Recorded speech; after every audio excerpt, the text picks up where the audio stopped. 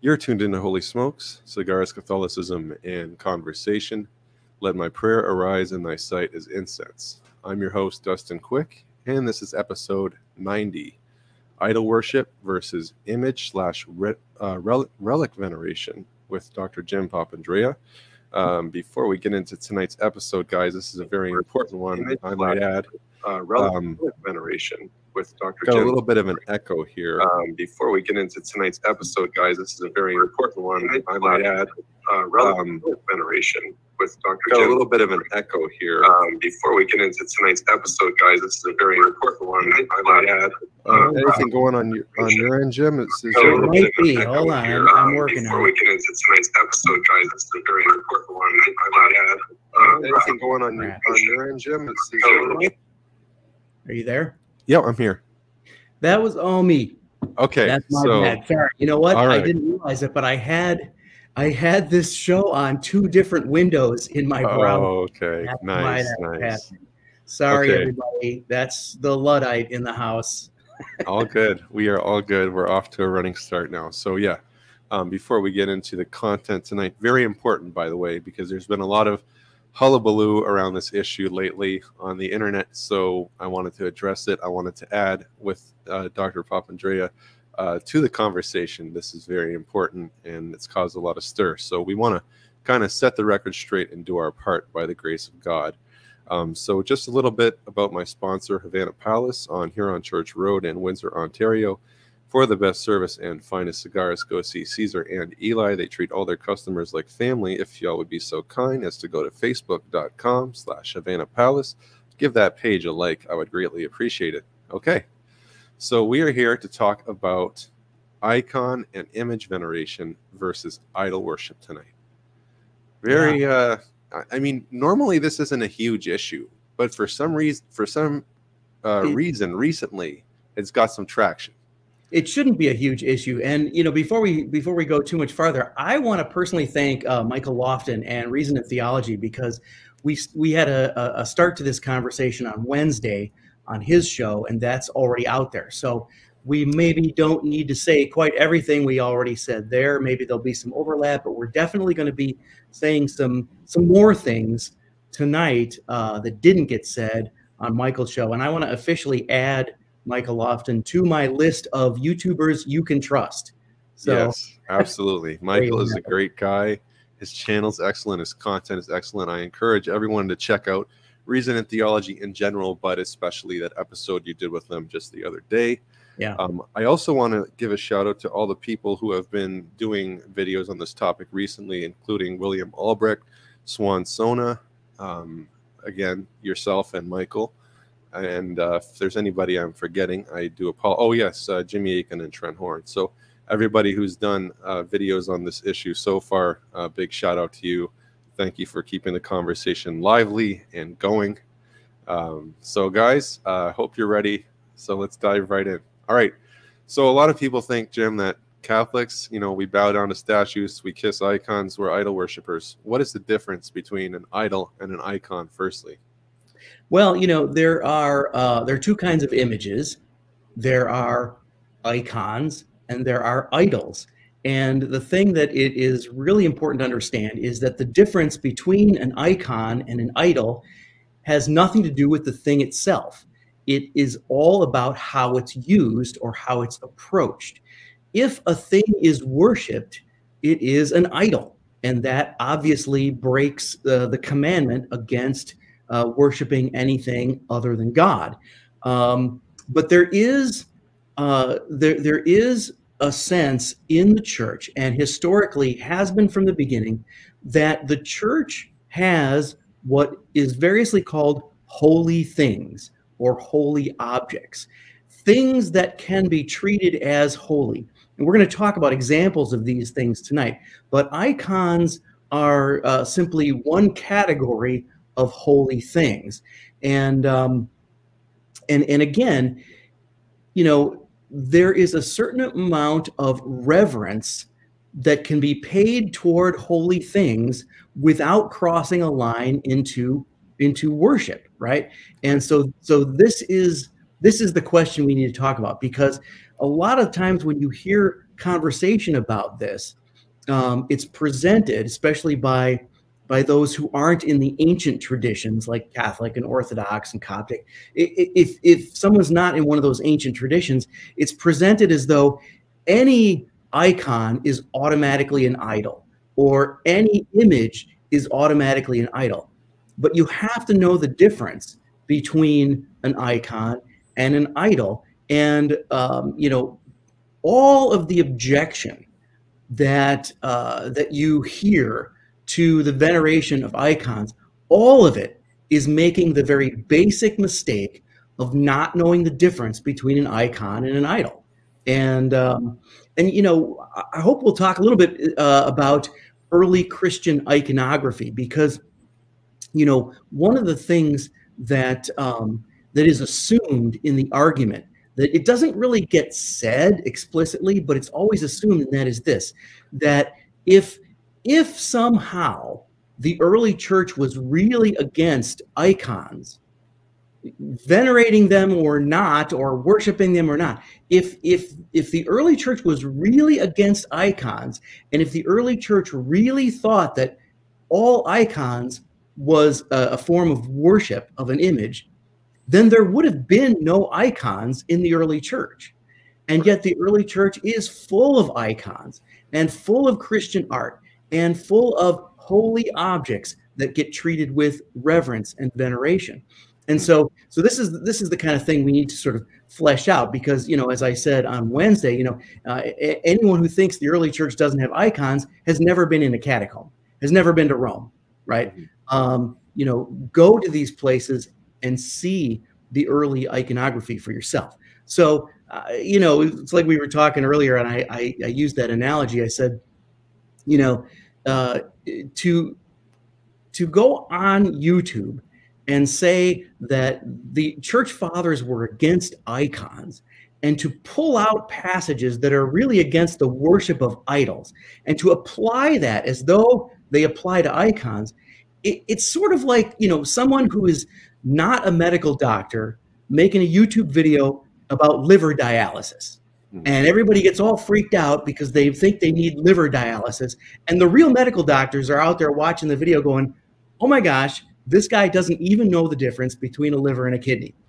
Right. So, and this is how, those of us who teach this stuff for a living hear it. So, yeah. What it's worth.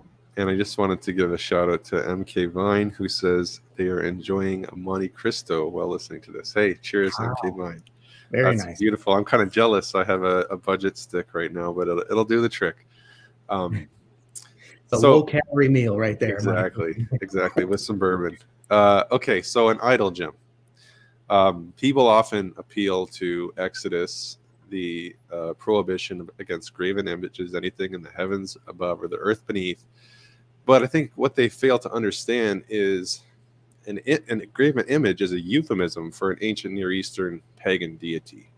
So when they're talking about bowing down to these things, they're talking about worshiping these gods. And they had ceremonies, like in Egypt and Mesopotamia, where they would take an idol, they would place it in the temple, they would anoint it, and then it was understood that the deity became that physical object. So they're literally worshiping this image. They're worshiping the materials, they're worshiping the spirit in the materials, the whole kit and caboodle. Yeah. So that's important. When we venerate an icon, we're not worshiping the material. Number one, we don't think the person being depicted is a god unless we're talking about Christ. But in the case of saints, they're just saints. They're creatures. We're venerating them, and the honor that we give to them passes on to their prototype. The icon or statue is not an end unto itself. That's a huge difference, and anybody who collapses that into idolatry is making a huge category mistake. That's right. And that really is the bottom line of the difference between the veneration of an icon and the worship of an idol. The veneration of an icon or a relic is that holy object is a window into the spiritual realm. It is a means to an end. That end being, of course, God and union with the divine. It is only a means to an end. The worship of an idol is to make that idol an end in itself, and to believe, as you said, that the God is somehow in that thing. And so, that thing becomes the focus of worship.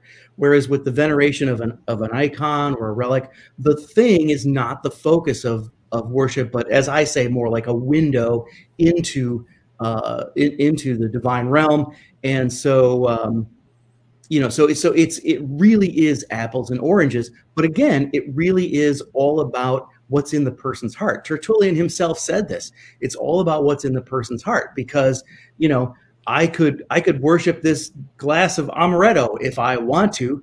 That would be wrong, right? If I make that, and I guess, yeah, I mean, maybe some people do that. I don't know, but you get the idea. It's not the thing itself. So you're right. The commandment about graven images has nothing to do with how the image is made. Is it graven or not graven? Nothing to do with that. It's all about how it's used. And the proof of that is that the same, right after God tells Moses and the people not to make graven images, he then tells Moses to make a snake on a stick, right? So he turns around and tells him to make an image. This image is an icon until it's worshipped, and then it becomes an idol, and then it has to be destroyed. So the same image starts out as an icon and becomes an idol because the people crossed a line with it. And they, for some reason, thought that the power to heal was in the thing and not in the God who used that thing. Was reminding them of. Yeah, exactly. And it's important too that it wasn't just a statue, but it actually, the one who would gaze upon it would actually get healed. So it had a miraculous power because grace was mediated through the bronze serpent. That's right. It had healing power, just like the aprons and veils that touched St. Paul in Acts chapter 19, right? If you've forgotten about that passage, look up Acts 19. What is it? Verses 11 and 12. Secondary relics, right? While Paul was even still alive, had healing power. Yeah. So there's a reason why I lumped in images and relics in the title.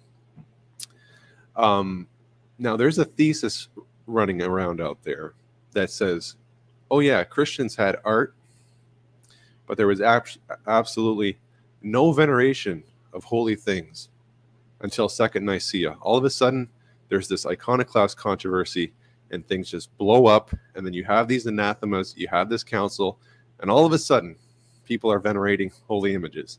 And this was something unheard of, unprecedented, and it's a break with the early church tradition. That's the thesis that's running rampant out there right now.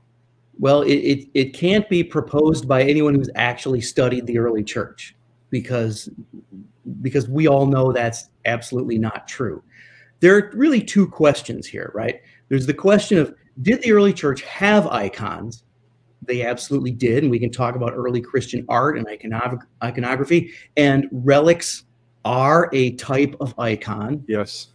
The second question is, did the early church venerate icons? Did they show them a kind of reverence that that is more than that is shown to everyday objects? And the answer to that question is also yes. And the thing is that when the Second Council of Nicaea comes in the 8th century, right? The reason for the controversy is because the emperor had issued an edict outlawing icons. So the thing that was new in the 8th century was the opposition to icons. The veneration of icons was a long-standing tradition by this time. What was new was the opposition to icons, and that's what created the controversy. If that emperor had never issued that edict, there would have been no controversy. This was not a controversy raised by bishops who were concerned about theological issues. This was a controversy raised by an emperor who wanted the money and land owned by the monks in the East, who were getting a lot of pilgrims coming to their monasteries to see their beautiful icons. Right. So, the new thing was the opposition to icons. Absolutely. Everybody knows that. Yeah. And so what you said was key there, Jim. Relics as a type of icon, because it is the argument of the fathers at Second Nicaea that say this is apostolic tradition. Venerating icons goes back to apostolic times. Now, you might be thinking, I don't recall Peter or Paul or Andrew writing an icon and kissing it and venerating it. No, look at the substance of what they're saying. Relic as a type of icon. Relics have been venerated. And again, they serve the same purpose, right? They remind us of the saint. They also spur us on to good works in remembrance of the saint. They inspire us to implore their intercession, and God may mediate grace and miraculous power and healing through those means, whether it's a relic, whether it's an icon. So the relic veneration has been since apostolic times, and even in the Old Testament, you have a dead man being brought to life through contact with the prophet Elisha's bones. So not only is it a part of the deposit of faith, but it goes back to the Old Covenant, right? And this is key, because we talk about development of doctrine. It's not as if, you have Christian art for 8 centuries with no veneration of any kind, and then you have widespread veneration. That's a rupture. What we have is the same truth being expressed. Relics as a type of icon being venerated, getting in contact with a saint, experience God's grace through the saint and their intercession. The only thing that sort of shifts with the icons is the external medium. So whereas before it was a relic, whether it's a piece of a saint or their clothing, now you have the external medium of a statue or icon, but it serves the same purpose. It's to remind us of the saint, to implore their intercession, and God may choose to work miraculous, do miraculous things through that icon, through that statue, and bring about healing or sanctification. So that the development is the statuary or the iconography, but the veneration of the saint, whether through the external means of the relic or icon, that substantially is the exact same since the apostolic times. So there is no substantial rupture in doctrine or practice. Yeah, that's right. And maybe an additional way to say that would be to say that we have evidence in the church of the veneration of relics from the earliest documents that aren't after the New Testament. I mean, 2nd century, we already have evidence of the veneration of relics, of the belief that relics, not only are relics holy things, but they are a means of grace. And to have a relic in a place makes that place holy. So yes, the holiness of a relic makes the place holy. And I mean, we could do 2 hours on that easily. But then what happens is that understanding of the way in which relics are a means of grace, the way in which relics are venerated as holy objects, that gets extended to icons. Right. But also we should emphasize that still happens very early. This is not something that just happened, at the end of the 7th century, right, or something like that. It still happens very early. And, maybe we'll get a chance to talk about a little bit of the timeline here. But again, this is not a late development. Yeah, and I just want to give a big shout out to Eric Ibarra, who released an article today. I think it was today. I came up across it today anyway. It's a very excellent article, and it expresses the same thing which we expressed here. And it's funny because that's the direction that I wanted to take it, relics as a type of icon. And here he comes with the confirmation. I believe this is from the Holy Spirit, expressing the very same truth, but much more beautifully than I could possibly do. I just want to read from a little quote from a couple quotes from his article. He says, "The cultus of relics was also aimed at obtaining the miraculous power of God through the relic, as well as making the person to whom the relic came from a certain kind of present an active advocate in the cause of healing, curing, or even mercy and salvation. What this shows then is that the relics gave an occasion for those who visited them the opportunity to consciously remember the saint, to pay honor to that saint, and especially to inquire about receiving the intercessory power of that saint. If this is the case, then what distance separating relic veneration and icon veneration exists so far as the saints are concerned? Wonderful quote. And that's it. What is there in terms of how big is the jump between relic and icon veneration if the principle is the same, namely the intercession of the saint? There's no distance. Well, yeah. So two things I want to say about that. First of all, you're right about the principle being the same, but even underneath that, there's an even more foundational principle, which is that God does mediate grace through the material world and through material things. The incarnation itself is proof of that. The other thing I wanted to say too is, in case anyone's tempted to say, "Oh, well, wait a minute, relics are bones and they're not made by humans, but icons are made by humans." Well, that's not really true, because there are relics that are made by humans in the sense of the clothing of a saint, or some other personal item of a saint, something that's touched a saint's body. So there certainly are relics that are man-made. And so again, if you had like a Venn diagram of, God-made holy things and human-made holy things, there'd be certain relics that would be in that overlap category. And so again, that just shows you how it flows, from relics into the icons. It all becomes again a window into the spiritual world, into a window toward union with God. And it's not a one-way window, because again, God uses these things to grant grace to believers, to people. Exactly. And maybe we can get into some quotes about relics. I have a couple here, starting with Polycarp, which would be the 1st century. He was an apostle of John.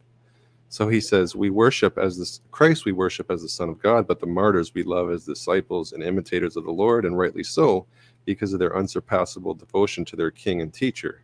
With them may we also become companions and fellow disciples. Then at last we took up his, meaning Polycarp's, bones, more precious than costly gems and finer than gold, and put them in a suitable place.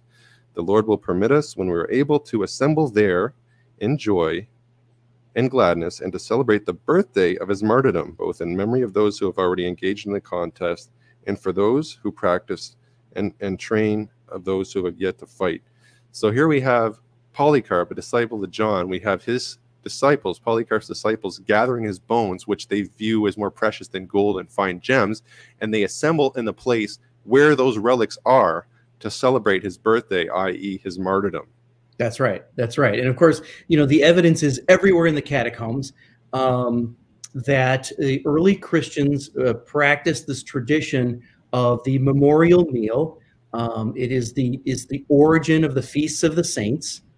So if we say on a certain day it's so-and-so, Saint so-and-so's feast day, well, that will go all the way back to the early church, when people would actually go to the gravesite, or if the martyr was buried in a catacomb, then literally have a picnic on the ground above the catacomb, or go into the catacomb and have a memorial meal, and very often a Eucharist. And so, it's amazing how in the early church, how often literally the top of a person's sarcophagus served as the Eucharistic table. And that is the origin of the idea that, in a church, there's a tomb under the main altar, and there's a relic in that tomb. And eventually it becomes just the rule that you can't consecrate a new church and a new altar without a relic, because the relic is what makes the place holy. And so this is all tied together. And again, it all comes back to a very important doctrine in Christianity, which is the doctrine of the resurrection, right? We don't believe that our ultimate destiny is to be disembodied spirits. That's a pagan idea, right? We believe in the resurrection, at which time our spirits and our transformed and glorified and resurrected bodies will be reunited. And the church fathers and the church mothers, by the way, believed that there's this eternal connection between each of our spirits and our bodies that never goes away, even when they're separated. So when the relics are here on earth and the soul is in heaven with Christ, you know, how can you get closer to God? By being closer to the mortal remains of someone who is close to God, right? That it's that kind of a connection between heaven and earth. And so, you know, again, to treat relics and icons and places as holy, to treat physical things as holy, this is a part of our tradition from the beginning. It just, yeah, it just is. And I want to quote from St. Gregory of Nyssa and St. Augustine on relics, because the reason, and these quotes are very poignant, because these writings are coming out at the same time in the golden age of the fathers, when is supposedly at the exact time when icons are being rallied against by these same fathers. So I just want to show the disconnect, and we're going to show that in a moment with some other so-called anti-iconic quotes. But here's from St. Gregory of Nyssa. These spectacles strike the senses and delight the eye by drawing us near to the martyr's tomb, which we believe to be both a sanctification and a blessing. If anyone takes dust from the martyr's resting place, it is a gift and a deserving treasure. Should a person both have the good fortune and permission to touch the relics, this experience is highly valued prize and seems like a dream to those who were cured and to those whose wish was fulfilled. The body appears as if it were alive and healthy. The eyes, mouth, ears, as well as the other senses are cause for pouring out tears of reverence and emotion. In this way, one implores the martyr who intercedes on our behalf and is an attendant of God for imparting those favors and blessing which the people seek. So, I mean, that's the two-way street you're talking about. We're not just entreating the martyr's intercession, but the graces of God through that martyr come to us. Those graces are mediated to us and can heal us. That's right. So that's from Greg of Nyssa. St. Augustine, I wanted to bring him up because he has a beautiful testimony to relics here, but he also makes a crucial distinction, which I want to draw out, which is also important. We, the Christian community, assemble to celebrate the memory of the martyrs with ritual solemnity because we want to be inspired to follow their example, share in their merits, be helped by their prayers. Yet we erect no altars of any of the martyrs, even in the martyrs' burial chapels themselves. No bishop, when celebrating at an altar where these holy bodies rest, has ever said, Peter, we make this offering to you, or Paul to you, or Cyprian to you. No, what is offered is always offered to God, who crowned the martyrs. We offer in the chapels where the bodies of those he crowned rest, so the memories that cling to those places will stir our emotions and encourage us to greater love, both for the martyrs whom we can imitate, and for God, whose grace enables us to do so. So we venerate the martyrs with the same veneration of love and fellowship that we give to the holy men of God still with us. We sense that the hearts of these latter are just as ready to suffer death for the sake of the gospel, and yet we feel devotion towards those who have already struggled and emerged victorious from the struggle. We honor those who are fighting on the battlefield of this life here below, but we honor more confidently those who have already achieved the victor's crown and live in heaven. But the veneration strictly called worship or latria, that is special homage only belonging to the divinity, is something we give and teach others to give to God alone.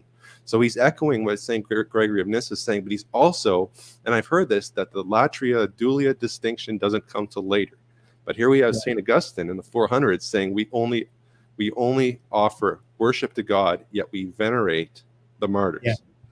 That's a really important point, because you know what Nicaea II did, the Second Council of Nicaea in the year 787, what they did was to clarify and standardize the technical terminology for the difference between veneration and worship. It's not that they invented the difference between veneration and worship. That difference was always known, and I'll prove it to you in a second. But so they didn't create the distinction. They only clarified the technical terminology so that they could affirm what the church already knew, that veneration is acceptable while worship is not, and you know that the one does not equal the other. So let me give you an example. As you know, the church suffered a lot of persecution through waves of persecution, some worse, some not as bad. During the worst times of persecution, Christians were either required to make a pagan sacrifice, or they were rounded up and tortured and they tried to force Christians to make a pagan sacrifice, right?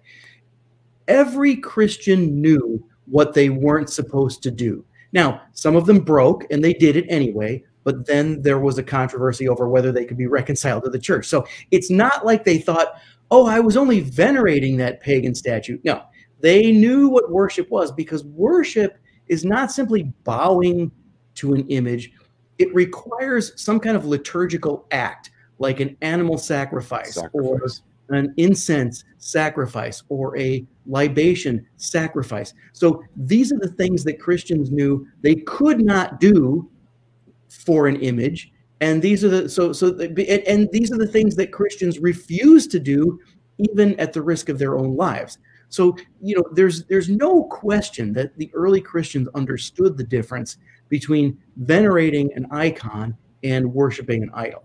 And the truth is that once you separate out the apologetic documents that are criticizing pagan idol worship, and you look at whether Christians were ever criticizing other Christians for any of this stuff, they really weren't that worried about it. Yeah, yeah, and that's a nice segue into what I was going to ask you. Yeah, let's talk about some aniconic passages that are often used. I'm just going to pull some of those up. And by the way, I encourage everybody to go to go to Google, type in Eric Ibarra, and type in relic veneration and icon veneration parallel. St. John Chrysostom says yes. So everybody check out that article. It was just released. It's a banger of an article.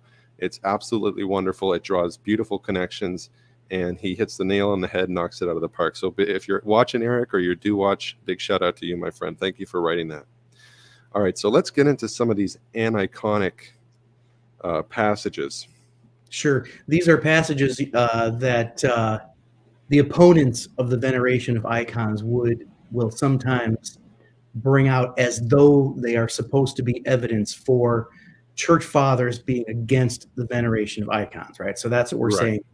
And full disclosure, we've talked about some of this ahead of time. So if I sound like I know all this stuff off the top of my head, I have looked up much of it recently just to double check. So yes.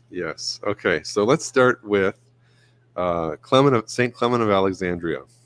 Okay, this one, everybody's favorite curmudgeon. Yes, and it's okay to be a curmudgeon. Saint Jerome was, and he's still a saint, and it's okay to be it's okay to have righteous anger sometimes. So. Curmudgeons can be saints, but you know, Clement of Alexandria. Just to say this up front, Clement of Alexandria is the guy who pretty much thinks if you like it, it's a sin, right? So just to put this in context, even if he does gripe about something, in context, he also thinks you should not eat gourmet food, drink imported wine. No one should wear makeup. No one should braid their hair. No one should wear jewelry, right? So again, put it in context. He's what we call a rigorist, which means he's extremely strict and expects all Christians to be as strict as he is. So with that in mind, context is key, right? Yep. So here's some from Clement here. Saint Clement, pray for us. Now the images and temples constructed by mechanics are made of inert matter, so that they too are inert, immaterial and profane. And if you perfect the art, they partake of mechanical coarseness. Works of art cannot then be sacred and divine. Now that's from the Stromata. Yep. And he expands on this idea. He expands on this in the exhortation. Now this is key. In this work, it's called the Exhortation to the Heathen. Okay. Yeah, it's an apologetic document. Yes, to the heathen, not to the Christian. But here's what he says. So powerful is art to delude by seducing amorous men into the pit. Art is powerful, but it cannot deceive reason, nor those who live agreeable to reason. The doves on the picture were represented so to life by the painter's art that the pigeons flew to them, and horses have neighed to well-executed pictures of mares. They say that a girl became enamored of an image, and a comely youth of the stature of an image, a statue at Cnidus. But it was the eyes of the spectators that were deceived by art, for no one in his senses ever would have embraced a goddess or entombed himself with the lifeless paramour or become enamored with a demon and a stone. But it was with a different kind of spell that art deludes you. If it leads you not to the indulgence, if it leads you to the indulgence of amorous affections, it leads you to pay religious honor and worship to images and pictures. The picture is like, well and good. Let art receive its meed of praise, but let it not deceive man by passing itself off for truth. The horse stands quiet, the dove flutters not, its wing is motionless, but the cow of Daldius, made of wood, that's a pagan idol, by the way, made of wood, allured the savage bull, and art having deceived him, compelled him to meet a woman full of licentious passion.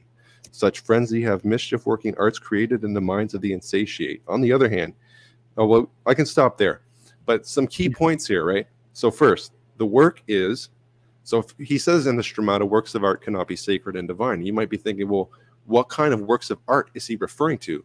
Well, in the exhortation of the heathen, he goes at length and clarifies. He specifically mentions the name of a pagan Daldius or some kind of cow, and he literally mentions the word goddess and yoking yourself into a god or goddess and going into a frenzy and paying religious worship to this image of a pagan god. So clearly, that's who Clement is exhorting and addressing, is a pagan audience, not Christian iconography or statuary. That's right. That's right. He is clearly talking about pagan idols. This is an apologetic work, and remember, the apologies, the apologetic works of the early church fathers are all written to pagans. Now, Christians read them too, but they're addressed to pagans as apologetic works defending Christianity. So you will very often get in these apologetic works these very common themes, which is, you pagans are fools for worshiping blocks of wood and stone, right? So clearly, this is about idolatry. It is not about icons. It's not about any Christian context at all. I love this one though, because I love the way he talks about how about the ability of art to deceive. And so sometimes even animals are fooled by statues, but then he goes on to say, and yet the pigeons crap on them anyway. So yeah, that's a good way. That's a contemporary way to put it. Yeah. Right. But his point is that it is a delusion to worship idols. And so he's saying to these pagans, don't be fooled by this. Don't be fooled by this. Now, in the Stromata, right? The Stromata, the English translation of that is the miscellaneous stuff. Miscellaneous. So these are like fragments of just, deep thoughts by Clement of Alexandria, right? So here also he's talking about paganism. He's talking about, when he says works of art cannot be sacred and divine, right? What he means is a work of art cannot be a divinity, a god or a goddess. Yes, it's about idols. It's not about icons. In context, the one you mentioned, Stromata 7:5, in that context, he's talking about how ridiculous it is for pagans to try and make a god, right? Yes. Because the creature cannot make the creator. The creator makes the creatures, not the other way around. And the creator is omnipresent everywhere. And the technical term for that is uncircumscribable, right? Cannot be contained. And so he's saying how foolish it is for these pagans to try and circumscribe or contain a deity within a thing, right? When the real deity cannot be contained. So again, this is absolutely not at all about icons. It is about the foolishness of pagans thinking that their deity is in the thing. Christians have holy things, but we don't think God is in the thing, right? Right. And that's kind of a big difference. Also notice this. So pagans will, if they build a temple, they will put the statue of their deity front and center, like as you walk in, although you didn't always walk in, but if you walked in, the statue would be down the center aisle, front and center, right there at the point of focus, right? Christians never put statues there, right? So it's not the same thing. Apples and oranges, it's not what he's talking about. Yeah, very good clarification, because I've seen that one quote mine, and that last portion, works of art cannot be sacred and divine. What's an icon? What's a statue? It's a work of art. Therefore, it can't be sacred. What are you doing, Catholics? What are you doing, Orthodox? Right, right. You Well, know? here's the other problem, right? When they proof text these passages, they're usually working with English translations, and archaic ones at that, right? So, if somebody throws at you works of art cannot be sacred and divine, you got to say, what do you mean by sacred? What do you mean by divine? What's the Greek word there behind that English translation, right? Because, and never forget this. I mean, I have the series right here.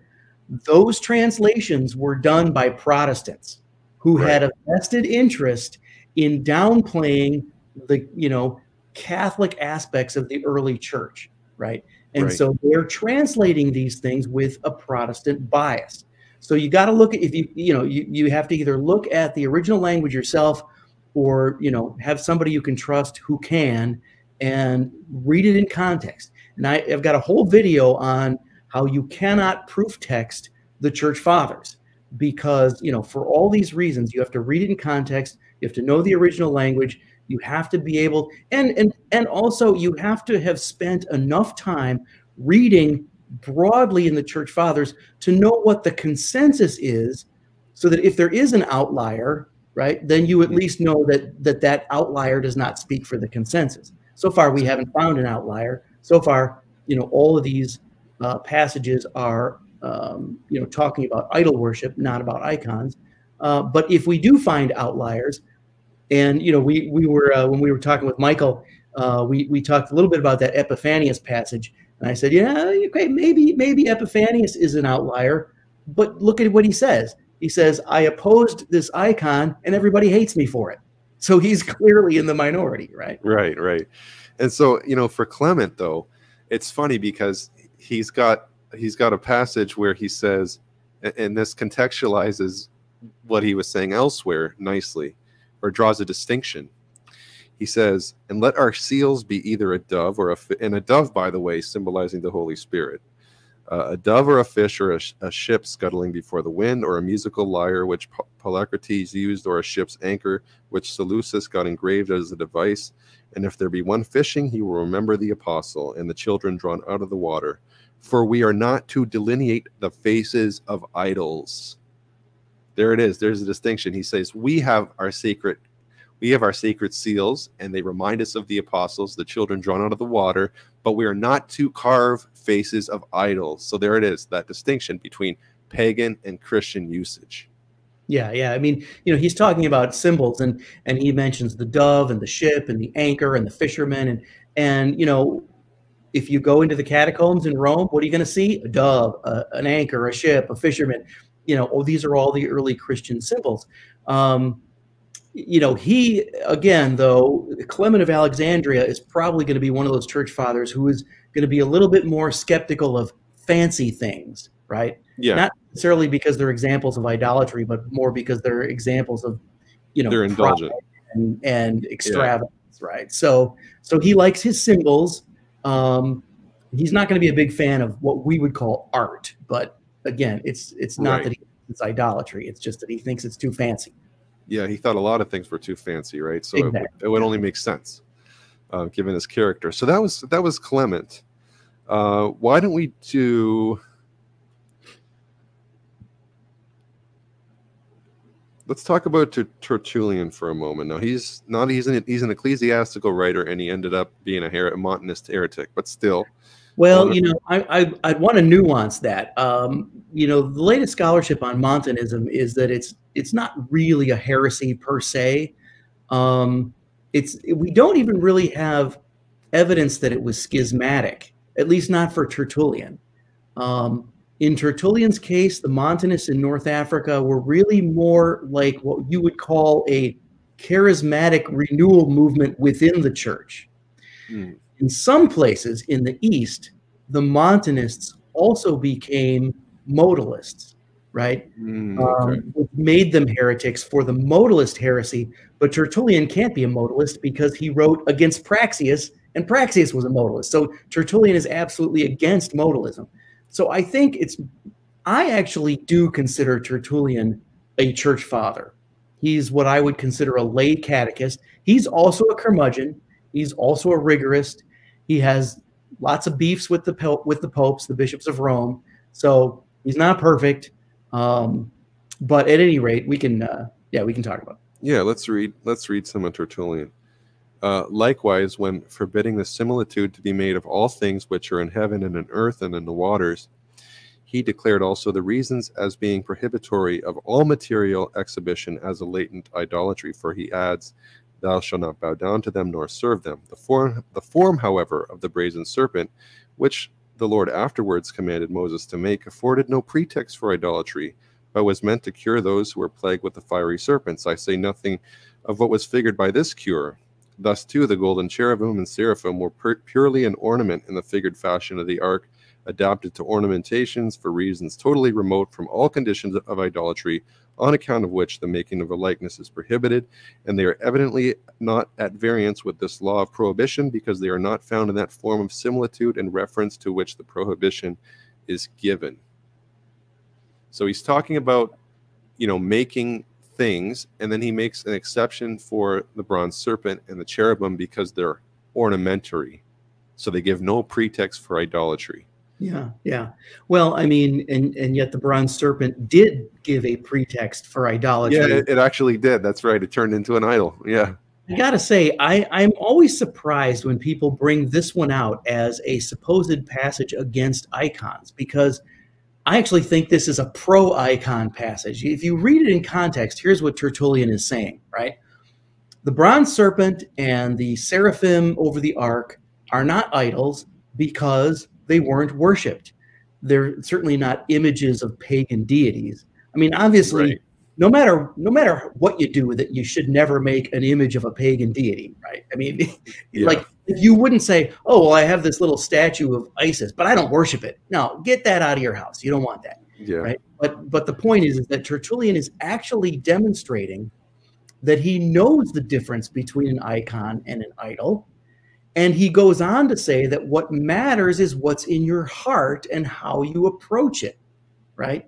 And so the thing that makes something, an idol is that you're worshiping it in your heart. Don't do that, right? But there are things we can have that are symbols, that are representations, that are icons, that can be holy things if your heart toward them is right. That's really what he's saying. Yeah, and not worshiping them. And obviously, like St. Augustine made that distinction with the relics. He said, we venerate them, we don't worship them as God. Well, the same would apply to what Tertullian is saying here. That's right. And, there's an interesting line in Nicaea 2, and I'm drawing a blank on it now, but if I can find it here, let's see here. Yeah. So in Nicaea 2, when they clarify the language around veneration versus worship, it says, "For the honor which is paid to the image passes on to that which the image represents."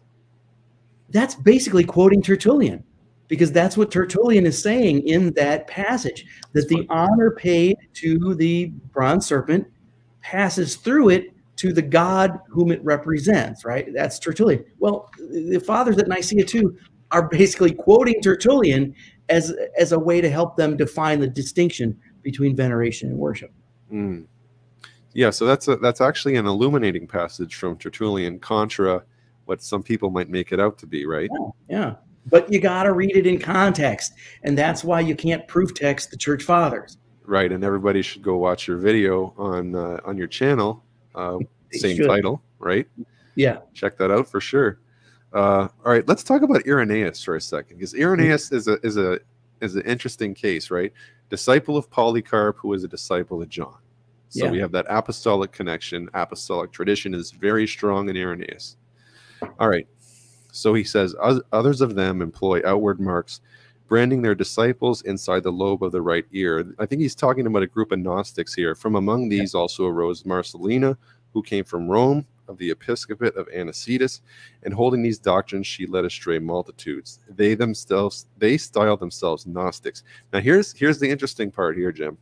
They also possess images, some of them painted and others formed from different kinds of material, while they maintain that a likeness of Christ was made by Pilate at the time when Jesus lived among them. They crown these images and set them up along with the images of the philosophers of the world, that is to say, the images of Pythagoras and Plato and Aristotle and the rest. They also have other modes of honoring these images after the same manner of the Gentiles. And so right off the bat, boom, I'm thinking, okay, these Gnostics have a statue of Jesus, which they claim was made by Pilate. They treat it like the Gentiles do these statues. They crown them, they honor them. This is wrong. But well, yeah, let me just let's notice the last phrase there, right? They have statues, they honor them, they crown them, and then he says, correct me if I don't get this exactly right, because I don't have it in front of me, but then he says, and they also treat them the way the Gentiles treat their statues, right? Which worship them as deities. It's like everything he says before the also is not the point. It's after also. But here's the problem. They also treat them the way the pagans treat their statues. In other words, they are crossing the line and they are worshiping these statues as deities. Yeah. You know, it is really interesting, this idea of a statue of Jesus, because there was also another legend in the early church that there's a story that the Emperor Tiberius was thinking about making a statue of Jesus and putting it up in the Pantheon in Rome. Now, in case you don't know, the Pantheon was at the time a pagan temple. It's since been converted into a church, but at the time it was a pagan temple. Pantheon, all the gods. It was a temple dedicated to all the pagan gods with statues of many of them in there around a circle. So the story was, and I don't think it's true, but the story was that the Emperor Tiberius, a pagan emperor, was going to make a statue of, or commission a statue of Jesus and put it up in the Pantheon with all the other gods as if Jesus was one of the gods. This is exactly how the Gnostics treated Jesus, one of the gods, right? Now, but the interesting thing about that, though, is that the early Christians seem to think, wow, if he did that, that would be really cool. They don't seem to criticize it like you sort of want them to. I'm 100% sure it never happened. I don't think there was ever a statue of Jesus in the Pantheon. Yeah, but I doubt it. It seems like some of the early Christians liked the idea. Like they're like our guy was going to, you know, get in there. Like that was going to be one step on the road to converting the empire or something. But anyway, I think the point of the passage in Irenaeus is, you know, this is against heresies. And in the document against heresies, which by the way is very, very long, in the document against heresies, Irenaeus goes through all of the different Gnostic sects, S-E-C-T-S. I can't say that word without it sounding like sex. So Irenaeus's document is about safe sex, right? Yeah, safe. Yeah, the one safe sect. He goes through all the different Gnostic schools of thought and explains what they teach and who their leaders are. And, you know, people used to say, oh, you know, he's just making this stuff up or he's not being fair to them. And then we found Gnostic documents and scholars are like, holy cow, Irenaeus is actually pretty accurate. He knows what he's talking about. Yeah, so exactly. The thing, though, is he's criticizing because the Gnostics would claim to be Christians. The Gnostics would claim to be the best Christians. And Irenaeus is saying, no, these are just pagans who came into the church but didn't let go of their paganism, and they're still practicing polytheism. So he's calling them out for this. So it doesn't matter if you have a statue of Jesus.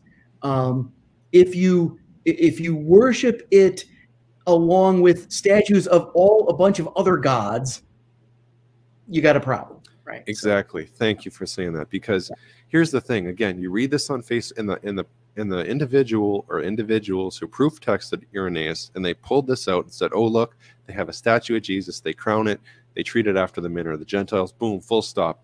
But what they don't tell you is, number one, this is a Gnostic sect, or they might just say it is a Gnostic sect called the Carpocratians. But what's key here, I think, is it says they crown these images and they set them up along with the images of the philosophers. So it's not the statue that's the problem. It's Gnostic syncretism. Oh yeah, yeah. I mean, the Gnostics took every theological and philosophical word they could grab out of the Bible and other texts, and they turned that into a deity. So there's a God named Jesus, but there's also a God named Sophia, and there's a God named Grace, and there's a God named, so like every possible concept becomes a God. It's sort of Platonism on steroids or something. I don't know, but it's syncretistic, meaning they just gather up everything they can. They worshipped angels as well, so every possible angel they worshipped as well. So, that's really what's going on there. Yeah, very nice clarification. So, see, people treat that as, oh, Irenaeus knew the apostolic tradition. He's in line with the apostles, the successor of an apostle. Against statues, stop it. That's what the pretext was. Right. When you look at it deeper, you say no. It's a lot. There's a lot more going on there than that. So we needed to clarify that passage. Let's look at some others. So we talked about Clement. We talked about Tertullian. We talked about Irenaeus. I wanted to talk about two more. One's not really used as anti-icon, but it's anti-veneration. But we'll get to him in a minute. I wanted to deal with one more really explicit, supposedly aniconic passage. Okay, so this is Lactantius of Numidia. God is greater than man, therefore he is above and not below. Nor is he to be sought in the lowest, but rather in the highest region. Wherefore, it is undoubted that there is no religion wherever there is an image. For if religion consists of divine things, and there is nothing divine except in heavenly things, it follows that images are without religion, because there can be nothing heavenly in that which is made from the earth. And this indeed may be plain to a wise man from the very name. For whatever is an imitation, that must of necessity be false, nor can anything receive the name of a true object, which counterfeits the truth by deception and imitation. So basically saying true religion is anti-image. So Lactantius is kind of a, I don't know, maybe an outlier, but he says here, just to drive it home, but if all imitation is not particularly a serious matter, but if as it were a sport and jest, then there is no religion in images, but a mimicry of religion. That which is true, therefore, is to be preferred to all things which are false. Earthly things are to be trampled upon, that we may attain heavenly things. So basically, yeah, images make a mockery of true religion. True religion is anti-image. That's the sense we get from Lactantius. Yeah. Well, let me say a couple of things about that. I really think that there's a translation issue going on here, and I want to go back and check the original, but I'm pretty sure that the word image there should be translated idol. So in other words, he is speaking about idols. Where there's an idol, it can't be true religion, because true religion, again, does not try to circumscribe a deity within a thing, right? So, as you read that passage, I'm convinced that you should replace the word idol, for the word image every time you read it. And so, images should not be treated as divine, which means they shouldn't be worshipped. Now, and I should say another thing about Lactantius. He comes from the court of Constantine. And the court of Constantine can lean Arian sometimes. So I don't know if there's an Arian influence here. But with those two caveats, I would be willing to concede that Lactantius is another outlier, because he does, even if he's talking about idols and not icons, he does seem to be opposed to the very idea of holy things, right? And so, like Epiphanius, this could be our one other outlier. At the end of the day, I'm going to admit two outliers, Epiphanius and Lactantius, but they do not speak for the consensus of the church fathers. They are a very small minority. Because we can see the acceptance of the idea of holy things in many other places. And, you know, again, this gets back to the idea that if you're going to try to mine the church fathers for what the church fathers taught, as in what is the tradition of the church, you have to have read enough of the church fathers to know where a quote falls within the consensus or where a quote is opposing the consensus. And Epiphanius and Lactantius, in these cases, would be going against the grain of the consensus of the early church. So they are literally the exceptions that prove the rule. Right. So there's a possibility that Lactantius might not be an outlier, but then we could also concede it. Now, and the reason why he may not be is the reason you gave. If you replace the word image with idol, and that's exactly what the Bible means by image, right? It's talking of graven image, i.e. idol. So the same thing might be happening in Lactantius here, in which case he wouldn't be an outlier because he would be speaking to pagan deities. But he could, let's just concede, he could be. And that's fine, because St. Thomas Aquinas, for as great as he is, he's the doctor of the church, the angelic doctor, he didn't believe in the Immaculate Conception, but we don't go by his opinion. He's an outlier in that respect. Right. Church fathers can be wrong. That's why it's all about consensus. And so I would want to check two things. If I was really going to, go down this rabbit hole, I'd want to check two things. First, I would want to check the original text, the Latin of Lactantius, and see what Latin word there is being used for image or idol. Having said that, though, it is not the case that the same word in Latin or Greek always gets translated into the same word in English, right? That also depends on context, right? Right. The other thing I'd want to check is I'd want to check the date on this document, because at least one of Lactantius's documents he wrote very early in his Christian life, because he converted. So I want to see, like, how long has he been a Christian when he wrote this?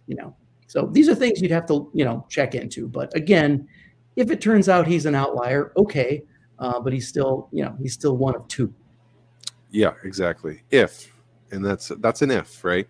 That is a big if, yeah. And so those who might not be familiar with the Epiphanius case, Epiphanius of Salamis is writing to the Bishop of Jerusalem, John, and he says, I saw a light outside of like a house type of structure.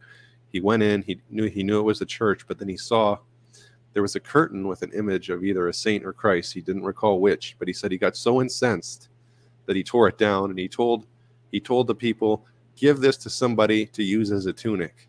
And he said, I'll commission to have a proper one made. Now, that to me seems like, well, two things, right? He's clearly an outlier if that is truly attributed to him, number one. Yeah. And number two, he said, certain persons have come against me. So he's saying that other people have chastised me for this. So he's clearly in the minority if that is in fact authentic Epiphanius.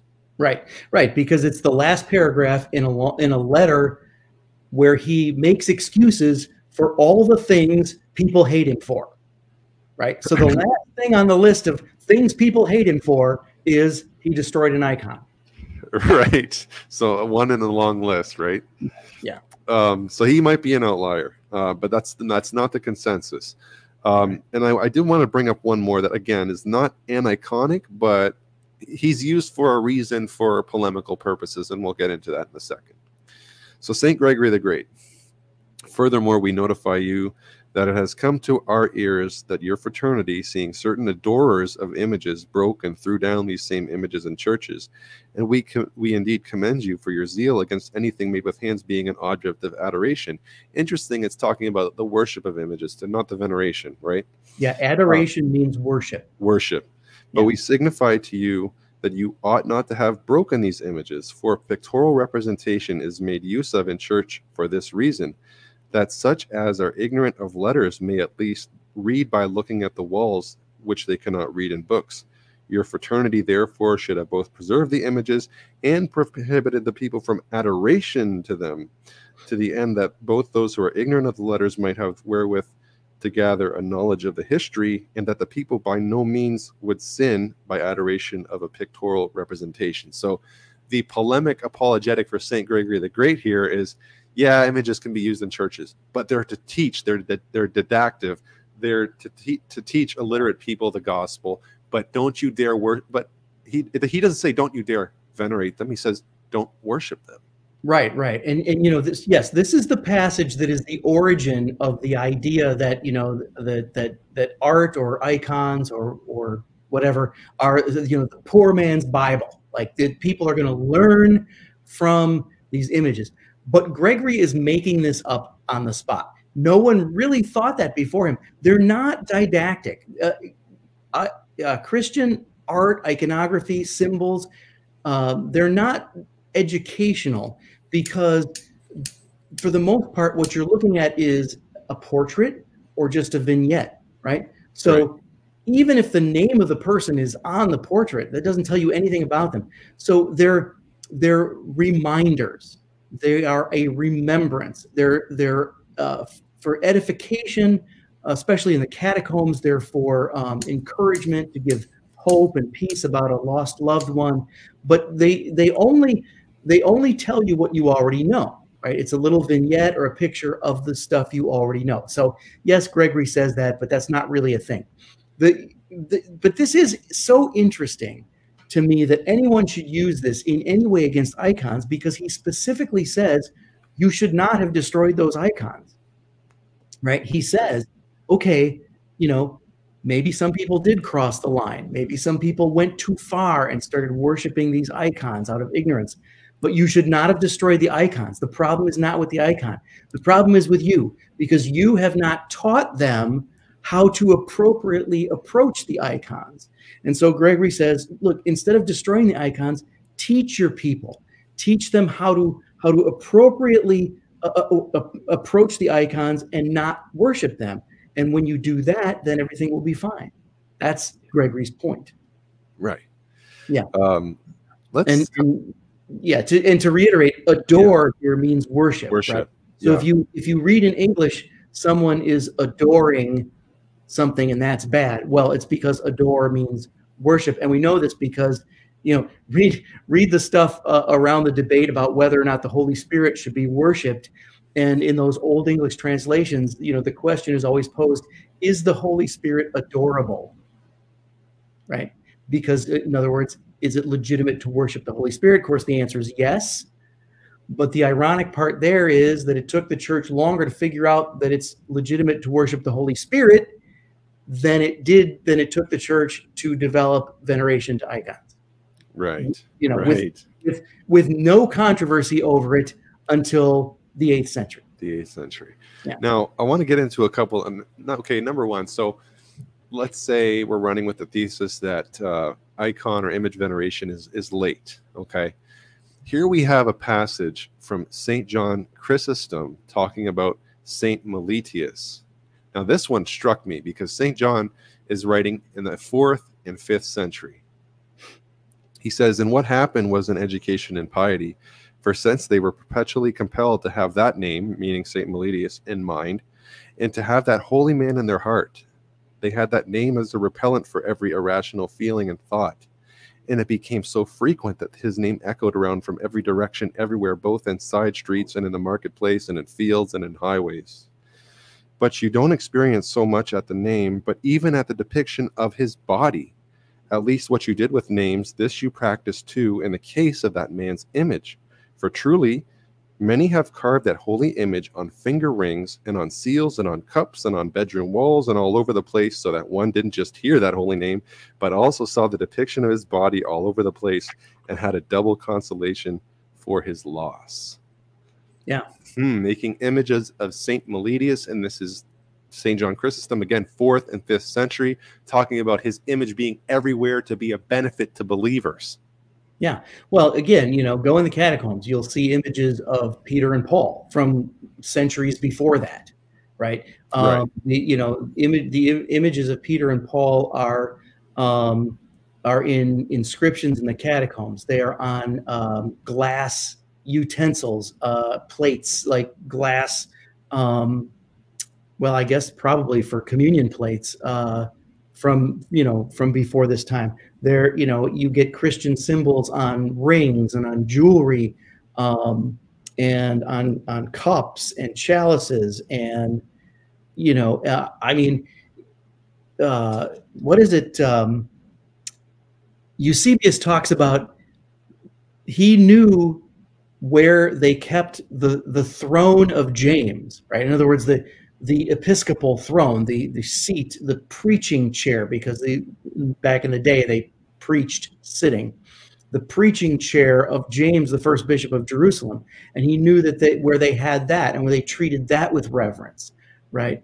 I mean, yeah. So you've got, I mean, I've seen portraits of the apostles in the catacombs that go back at least to the 4th century. By the way, one of the oldest ones is in the catacomb of St. Priscilla in Rome, is the very first painting of Mary and baby Jesus, the Madonna and Child. And that goes back probably to the late 2nd century, maybe early 3rd century. So, I mean, paintings of saints, apostles, Jesus, I mean, they're everywhere. Yeah. I just wanted to bring up a couple more from St. Gregory of Tours, who was writing, or who lived between 538 and 594, who was Bishop of Tours in France in the year 574. He's got a work called The Glory of the Martyrs. So he brings up a couple of examples. One is the woman who supposedly erected a statue of Jesus, or it was the woman who was healed of the flow of blood. Supposedly, she erected a statue of Jesus. Gregory, although Eusebius has some things to say about it, at least Gregory of Tours looks on it in a favorable light. So that he mentions that. Eusebius says he saw it with his own eyes. That's right. That's right. Yeah. And there is a story too that he recounts about an image of Christ being in a church. And he says, "For even now at this time, Christ is cherished with such love through a perfect faith that believers who remember his law on the tablets of their heart also hang a painted image of him in churches and houses to record his power in visible tablets." So that's it's not a mere remembrance by looking at Christ. Now there is actual power in that image. So that's interesting. And so the story goes that somebody stole this panel or this painting from the church. He stabbed it. It bled blood. And the Christians recovered it and hung it back in the church. So that's Gregory of Tours writing in the 500s. So I just wanted to bring that up too. That's right. Interesting. Yeah, and I mean, there's different ways of talking about this, and so sometimes semantics can get in the way. And I think that we have to be a little bit careful when we talk about the power being in the thing. I think it's more. I mean, it's they do say that sometimes, but it's more accurate theologically to say that these are means of grace, and they meet God's grace through the thing. But that is an important aspect of ancient Christianity, which is because we believe in the incarnation and in the doctrine of the resurrection, we do believe that God mediates grace through the physical and through the material world and through holy things. And so, you can see this throughout the way the early Christians have holy things and the way those holy things make the place where they're kept holy. Yeah, absolutely. So yeah, I mean, there's one other sticking point that I can think of off the top of my head that we haven't covered yet, and that is the Synod of Elvira. People bring this up a lot. Fourth century, around 306, 307. Yeah, we don't actually know for sure. I usually say 305, 306. So we'll split the difference and say 306. But here's the problem, right? The original documents of the Synod of Elvira don't survive, and so what we have are later copies with what most scholars agree are later additions to them. Yeah. So yeah, I mean, go ahead and say what you were going to say, but keep that in mind. Yeah. Yeah, it's just Canon 36 is strange because it's sort of there's no antecedent or following context to this passage. It's just kind of like out of the blue, It says, Yeah. "Let no image be painted in churches, that what is worshipped might not be painted on walls." And people look at that and say, ah. But as you said, most scholars agree. And let me get more specific. If they go to William Albrecht's channel, he's got a video, or it might be on Sam Shamoun's channel, and he does an interview with William Albrecht and Syriac Orthodox deacon Daniel Kakish, or Orthodox subdeacon Daniel Kakish. And William was talking because he's fluent in Spanish and German. So he scoured most of the stuff on Elvira that is in Spanish and German. Not a lot of it's done in English. And he actually played a clip where he was talking with one of the top Spanish scholars on Elvira that actually wrote a book on it. And he was translating the dialogue for the rest of us who can't speak Spanish between the two of them. And he said, the Spanish scholar on Elvira said, canons 20 or 21, I can't remember which, 20 at least through 36 are spurious. Yeah. And that's a top scholar on Elvira. Yeah, and I think the proof of that is right there in Canon 36, because it mentions churches, right? There are no standing churches at this time. Where are these multiple churches in Spain in 305, 306, before the legalization of Christianity? Exactly. There wouldn't be any churches, like above ground churches. No, and even if you were to argue, well, it's referring to house churches, nobody's calling it that yet, though, right? I mean, it just doesn't ring true for the time. Now, other people will argue that even if Canon 36 is authentic to the Council of Elvira, well, then you could argue that because then it would still be during a time of persecution, or at least, so Christianity is illegal. So if you have a house that's being used as a church, don't paint icons in it, because then people will know where to find the Christians when they come to kick down your door and arrest you all. Right? Exactly. So that's another way of looking at it, so that the prohibition could be a precautionary thing, during a time of persecution. Because remember, Elvira is not an ecumenical council. It is a local regional synod binding only on that part of Spain. Yeah. I'm glad you mentioned that context, because there's another canon that says basically, woe to those who scandalize the church with graffiti. So it might be talking about, pagans are looking for Christians. You've got an above ground worship space. You see images painted on the walls. You know what it is. You're going to go then deface the sacred thing and do your own stuff over top of it. So it warns against that too. Why would that be, right? If that, I don't know. That's a good one. Graffiti, believe it or not, is a long-standing Christian tradition. So again, go in the catacombs and you will see, ancient graffiti from the, 3rd century, 2nd century. And, people have scratched in the wall things like Peter and Paul, pray for me, Mary, pray for us. So, that right there is proof of the intercession of the saints in the, in the early church. And some of that graffiti is still there. So yeah, for Elvira, there might be two scenarios. It might be the canon might be spurious along with several others. And two, even if it's real, there might be a deeper contextual reason why it's there, and it's specific to that time and place for a particular reason, namely protection against pagan attackers. Right. So that could very well be the case. Yeah, it's hard to know for sure, but at the end of the day, it also doesn't speak for the consensus of the overall early church either way. Right. Did you have anything else that you wanted to add?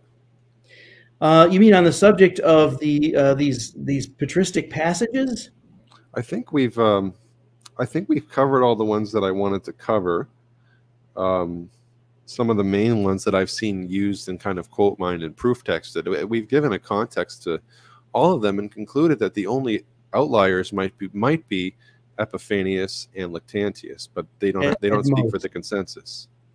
Yeah, at most we have those two, and it's just unfortunate that people who don't really know how to read the church fathers come up with these long lists of passages that are supposed to be about icons when in fact they're not, and then unfortunately people get confused by that. Yeah. Yeah. Well, I'm so glad that we. Oh, go ahead. Sorry. Another interesting passage that I found is this Victricius of Rouen. This is around the turn of the 5th century, end of the 4th century, and he wrote this. He said, "I touch remnants, but I affirm that in these relics perfect grace and perfect virtue are contained. He who cures lives. He who lives is present in his relics. There is nothing fragile in them, nothing that decreases, nothing which can feel the passage of time. They are extraordinary signs of eternity." Right. So again, the idea that holy things could be can mediate God's grace, and that that veneration of relics very early on becomes extended to icons. Yeah, and that is that's the key takeaway from tonight. Is the fathers at Nicaea too are saying this is the apostolic Orthodox faith. So what was already in the deposit of faith, the veneration of relics, which was actually going back to the Old Testament, so it's already there in the substance of the apostolic faith in the form of veneration of relics, which we might say are a type of icon. They're a holy thing. Yeah. Right? What the development is versus a rupture in doctrine is exactly what you said. The reverence and the grace gets extended from relics to icons. But they still, the relics and icons serve the same purpose. They act as sort of a stand-in for the saint. They mediate grace by God's grace through that saint's intercession. And it's the exact same idea. Yeah. So that's the key takeaway. That's right. And so the veneration of icons that is affirmed at Nicaea II is not a reversal from earlier tradition, right? It's only affirming the earlier tradition against the more recent opposition to it, right? That's what's going on at Nicaea II. That and clarifying the technical terms for veneration versus worship. But I think what's really going on here for some today who are opposed to the very idea of the veneration of icons is that they are opposed to the very idea of development within the life of the church. And so, there seems to be in some people an opposition to any and all development. And so, then that somehow becomes a problem. Or there's an opposition to what someone might call late development, but then you've got to ask, like, where are you going to draw the line? How late can something develop before it's not legitimate? I mean, which is so ironic because most of the folks who would be calling the veneration of icons a late development, most of them build their whole religious system on later developments. Right? Things that came out of the Protestant Reformation, like, all sin is equal in the eyes of God, sola scriptura, once saved, always saved, the rapture, the idea that the Eucharist is only a symbol. All of these things are much later developments than the veneration of icons. So it just seems so ironic to me that people who believe in those things, which are truly corruptions, right, are somehow, looking back and criticizing the veneration of icons, which came along much earlier and was a legitimate development. So and that development it's a very small one. It's just a jump from relics to icons. It's the same thing. It's the same view. It's the same graces. So it's not even a big development. It's much less a rupture. It's a small development. It's just a different external media, but it stands in for the same thing. Yeah, it is a natural development. And as I said, as a development, it occurred earlier and more easily and more smoothly than the clarification of the divinity of the Holy Spirit, for example. So that's true. If you're Trinitarian, right? Okay, good. You should be, but you can't call out the veneration of icons as late You know what I'm saying? So. Yeah, absolutely. And I want to close with a quote from Eric Ibarra's article, which sums this up very, very nicely and succinctly. He says in Relic Veneration and Icon Veneration, that article I was referencing earlier, he says, moreover, since the relic veneration of early centuries already holds the substance of what exists in the veneration of images, there it is, since the latter is simply a physical depiction of what relic venerators did with mental imagination, if not depiction, it seems to me that there isn't much grounding to the claim that the Second Council of Nicaea is a doctrinal U-turn, or as you said, Jim, a reversal from the unanimous consensus of the Church Fathers in early centuries. Bam. Yeah, that's right. It's not a U-turn at all, and that's, I think, what some folks are trying to prove by pulling out these passages from the Church Fathers. But again, they're using them, completely incorrectly and out of context. I also want to be clear too. When I mention the Holy Spirit, I am not trying to imply that the divinity of the Holy Spirit is a development. That was there from the beginning. Yeah. But the clarification of it, and for those of you who know your history, the addition of that third paragraph of the Nicene Creed that clarifies the church's pneumatology, right? Well, that didn't come until the late 4th century, as you know. So it's not that the doctrine of the Trinity is a development, but the clarification of it took some time, right? Yes. Yes. And so, when we look at the history of the church, you've got to be able to see the big picture. Absolutely. Well, Yeah. I'm glad that I brought you on to give us that big picture. I'm glad that we didn't just speak in generalities. I'm glad that we went into the meat and the nitty-gritty and took extensive quotes and scrutinized them and put them in their proper context. And again, you are somebody with a PhD in patristics. You know what you're talking about. You're not a YouTube scholar. You're not just a pop apologist. You know your stuff. So I wanted to bring you on to clarify some of this stuff. And again, I wanted to extend recognition to all those who are following in the same vein, namely Eric Ibarra, Michael Lofton, Elijah Yassi, William Albrecht, and Swan Sona. If I forgot anybody, I do apologize. Hopefully now you can add us to the list, guys. If you have any confusion over this issue, if you know anybody who's been confused and scandalized by recent videos by a certain individual, then please share this video, like this video, subscribe to this channel, and also subscribe to Jim's channel. Jim, why don't you tell us a bit about the work that you're doing in the YouTube channel that you have going on and what purpose it serves? Yeah, you bet. Thanks. Yeah, I am a professor, so I am not on YouTube full time. I'm not one of those guys, but I do have a YouTube channel.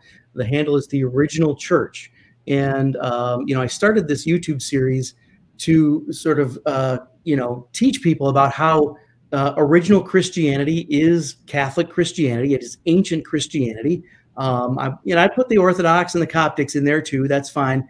But the point is that there's this myth out there, which I was taught, that somehow the Protestant Reformation was about getting back to an original version of Christianity. When I studied the early church, I found out, the original version of Christianity is pretty much Catholicism. So, I want to be the myth buster of the early church. So that's what I do. So come and check me out on YouTube, The Original Church. And I'm also on Locals.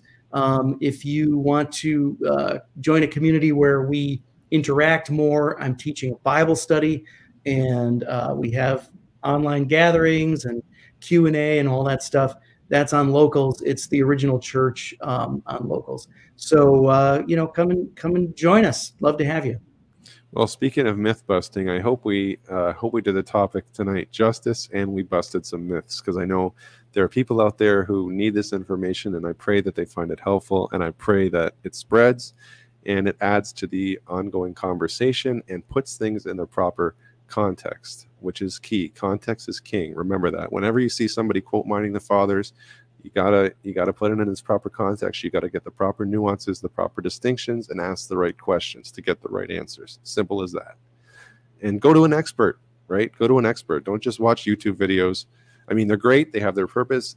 I'm not an expert, right? I'm not a scholar, but Jim is. So if I'm not an expert, I defer to the experts because they know, and that's what I'm doing here tonight. So, Brother Jim, I want to thank you so much for your time and for coming on. I'm very excited. Tomorrow I have a men's conference with Dr. John Bergsma, so that'll be cool to see him in person. I've had him on my podcast before a few times. So I got to be up at 4:30 in the morning. So I got to travel a couple hours. So that's not morning. That's 4:30 in the middle of the night. That's what that is. That's just crazy. I'm going to need a lot of coffee and a lot of prayer. But yeah, super excited. I'm glad we did this. We covered everything I wanted to cover. And guys, you've been tuning in to Holy Smokes, Cigars, Catholicism, and Conversation. Let my prayer arise in thy sight as incense. I'm your host, Dustin Quick. This was my guest tonight, Dr. Jim Papandrea. And this was episode 90, Idol Worship versus Image/Relic Veneration. So guys, I hope you benefited. If you did, please subscribe to my channel. Please like the video, and please share it to people who need assistance. Okay, because I know there are some folks out there who do. There's some confusion and some hullabaloo going on. So please share this, get this out there, and support anybody that you see doing a similar thing, because this topic is key. We love our icons. We love our images for a reason. It's ancient. It's patristic. Its substance is in the deposit of faith. It's not a doctrinal U-turn. It's not an innovation, and it's not a reversal. So I hope that this has been helpful. Guys, with that, I'm going to end the broadcast in 3, 2, 1.